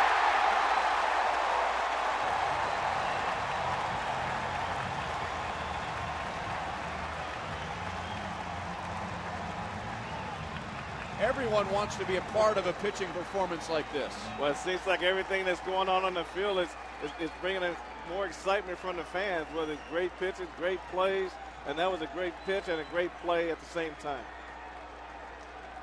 Over 20,000 here tonight. A Monday night with school still in session. Many of them here to watch number 23.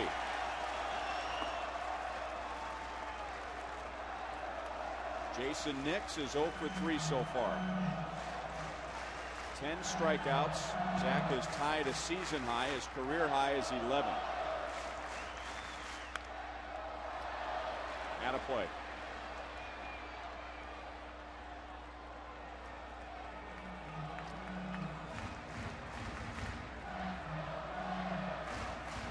Half the fans are saying let's go Royals. The other half are saying let's go Greinke.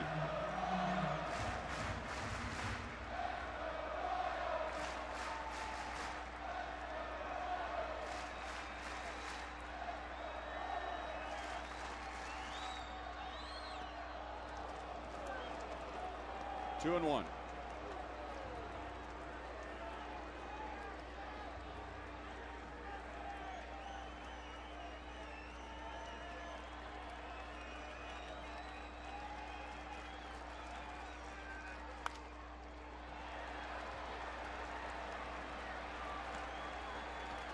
So now one strike away from tying a career high in strikeouts.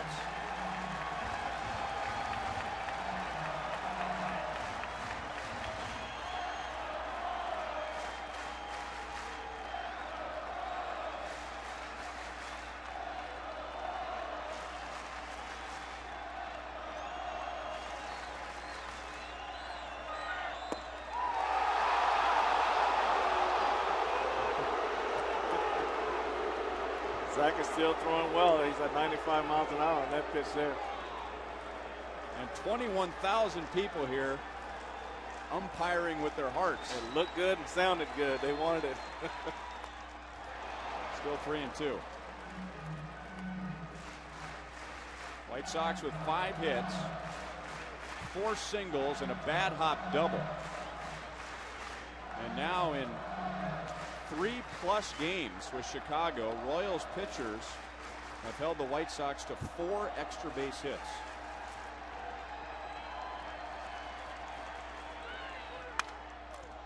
Busted bat up the left field line, and that is inside the line, and now rolls away from DeJesus.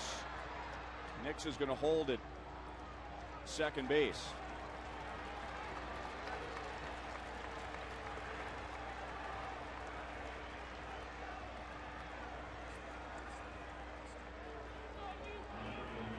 Well, the pitch that all the fans wanted for strike 3 was a 95-mile-an-hour fastball off the outside corner. And the fans were making the call. And on the very next pitch was a slider right off the end of the bat, right down the line. David really did a good job trying to cut this off. And luckily they would have been a double on that play anyway, so no harm, no foul.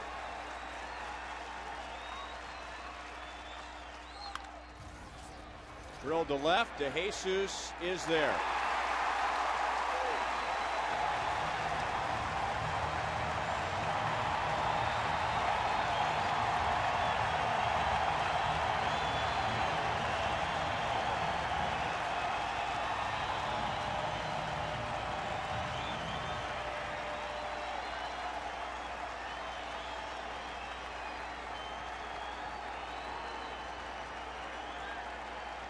Just 3 starts ago, he threw his first major league shutout.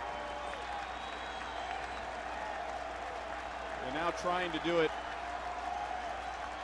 for the second time in 4 starts. Nix will move up to third base. The Royals don't care about him.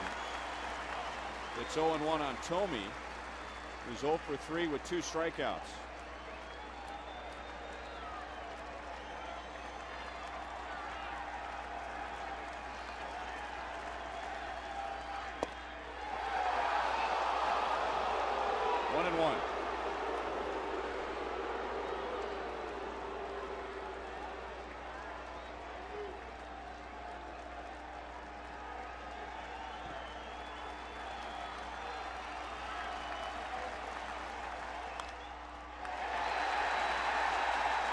All by himself on the left side.